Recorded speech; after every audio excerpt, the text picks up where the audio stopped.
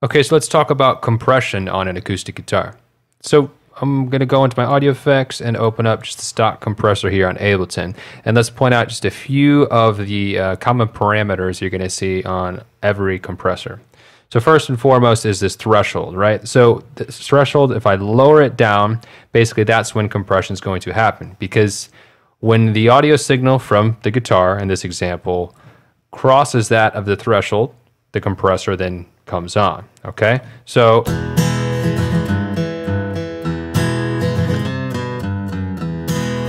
as I lowered it down, you can see this gain reduction line start to glow orange, which indicates how much gain is being reduced.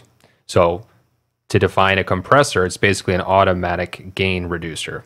It can also be an automatic gain increaser if it's an expander. But let's not get into that just yet. But basically, if it doesn't cross the threshold, compression won't happen.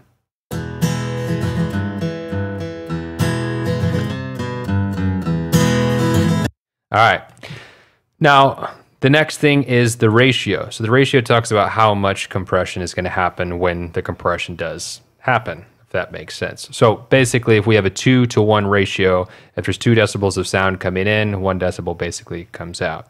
We increase this ratio, it's going to be more of an intense compression, if you will. There's more compression. So if we do all the way up to infinity 1, that means it is going to 100% not let anything above that threshold that you set, right? So we don't want to go that extreme on the instance of a acoustic guitar. We don't want to be limiting it, which infinity 1 is basically a limiter. So somewhere between 3 and 6 might be a good starting point, right? But just remember that there are no rules. These are just guidelines to get you started, and your ears are going to tell you what whatever song you're mixing needs. I'm going to set it to a 4-to-1, right? Because that's not too liberal. That's not too conservative. We're probably going to be able to hear it, and it's probably going to sound pretty natural right there. Let's go ahead and listen.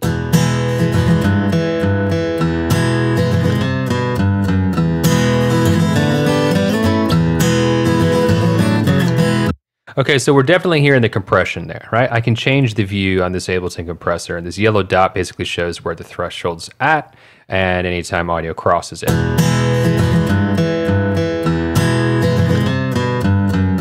And then this view shows us in a real-time fashion sort of the waveform analysis and when compression's happening. And at this point, we've got way too much compression happening. You can see that it's pretty much always happening there. And if our goal is just to reduce the peaks and control the overall loudness and balance it out, we've gone way too far here. Let's bring that the threshold up.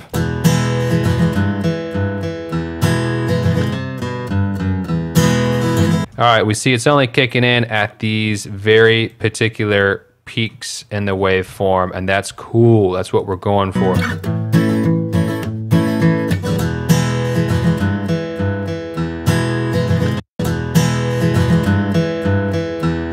And right here, it's pretty much compressing the entire time. We don't want that, all right? So let's be subtle with it. We found a nice medium ground, which happens to be about -12 dB at the threshold, a 4-to-1 ratio. Let's see what happens when we kick the ratio up even more.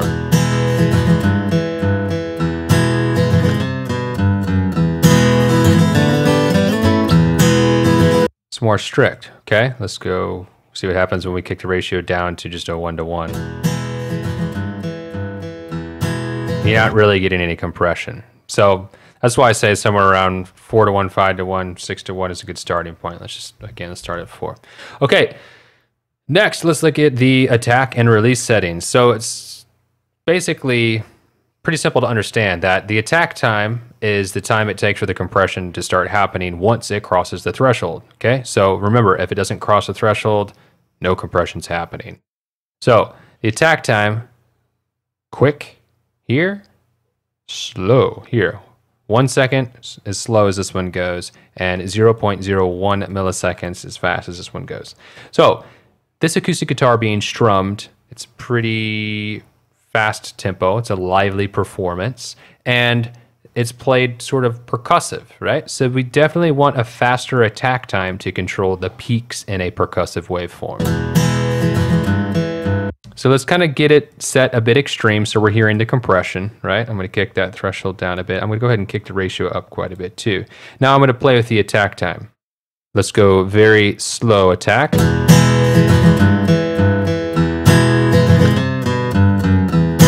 Verse really fast. Okay, which one did you hear more compression happening? Well, your answer should be the fast one, right? If we go too fast, you're going to start to get some distortion, and we don't want that. So let's do it somewhere around at 0.10 milliseconds, yeah? Okay, let's look at the release. The release is the time that it takes for compression to let off once it has happened, okay?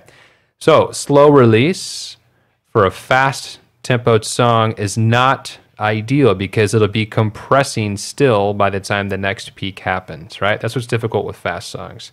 And then you hear what's called pumping, and we don't want that to happen. Let me show you what that is. I'll show you. I'll go to the end of the song where he holds a chord out. Let's go super extreme on all levels, and let's see what a 2-second release sounds like.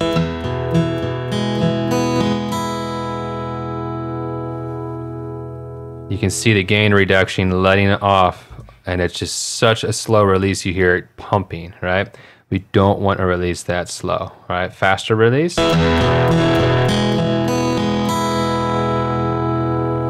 right, you get that compression. Well, we got way too much compression happen. That's what gave us the distortion.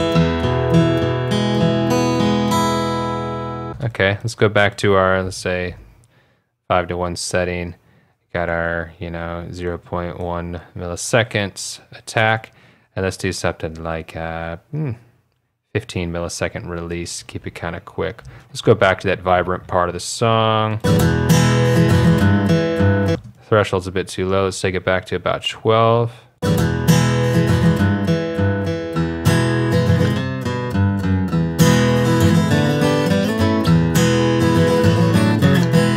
All right, we got some decent compression happening. Again, there's no hard and fast rules about this, but you play with these parameters until you get it sounding exactly how you want. Let's take a look at another compressor that is included in Ableton, and it's called the glue compressor, right? So this one is a lot different. It behaves a lot differently, and you'll hear. So again, we see the threshold control. We see a ratio control. Then we see an attack and release. We also see a makeup control, right? This plugin had a makeup right here that was already set in. What the makeup is basically compression is reducing the loudness, right? So it's turning down the peaks. In order to compensate for that reduction, there needs to be a makeup gain where we control the loudness after compression. Okay, let's try. Move the threshold down. Okay, until we see compression happening. Let's go ahead and take a look at our ratios, 4-to-1. Let's keep it there. Our release time is relatively middle ground. Let's make it quicker. Let's make the attack as quick as it can go. Let's see what happens here.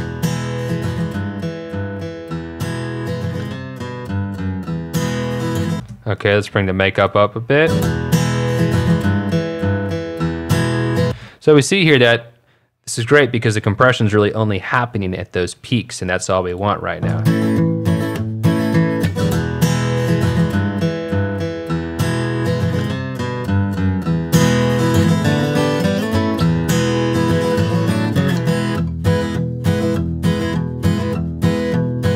And it's quite a bit more balanced.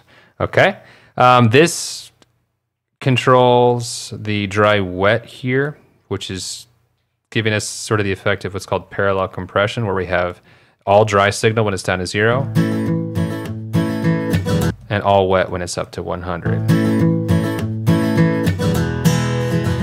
So if we want to use dry wet, maybe we could go more intense on lowering the threshold and the compression.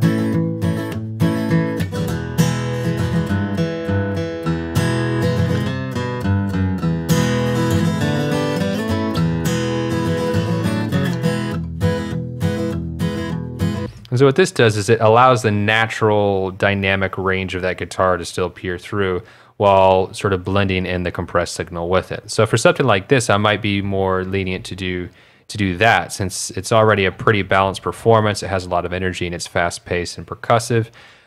This might just help thicken it out and balance it out just how I need.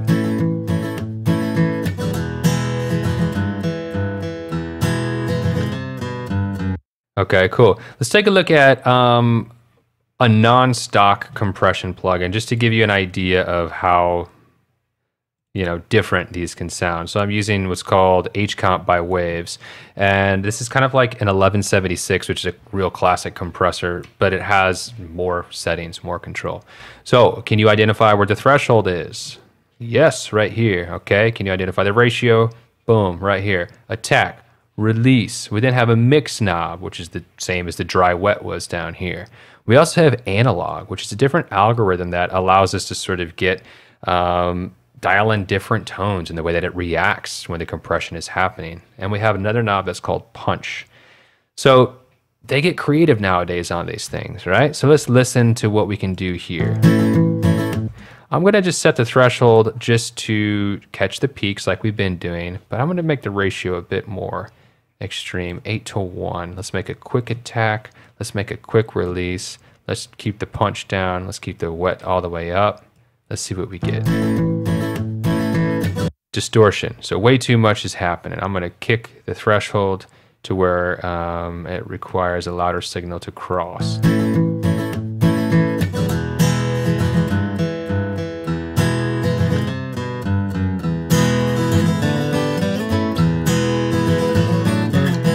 To me, that sounds pretty nice, and it's really controlling those peaks well. Okay, let's try a different analog.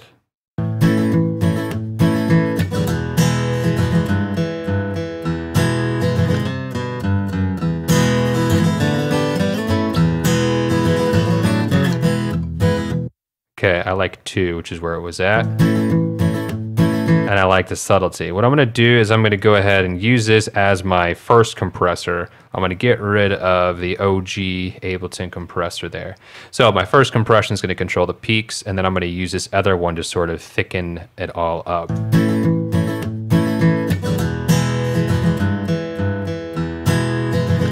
There we go.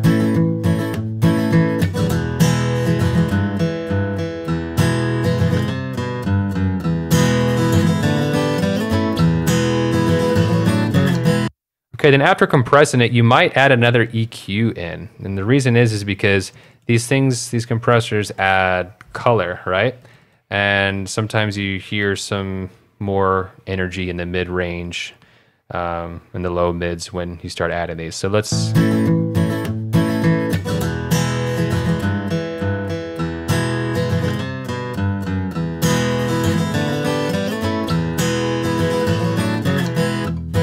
And I'm not getting too finely detailed on it, just using my ears to kind of guide me.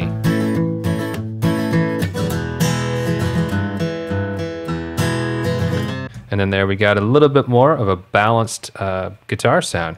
So take these ideas of using different compressors that you may have, from the stock plugins that come with your DAW to any fancy ones you may have bought, and compare them. See which ones work for whatever instrument you are mixing, and sort of just take note of what each control does and how it alters the sound. And as you do it more and more and more, you're going to start to refine how you compress your sounds to get better and better sounds to fit your creative desires. But I hope this basically demonstrated some of the basic uses of any common compressor that you can then apply to acoustic guitar and therefore any other instrument that you desire.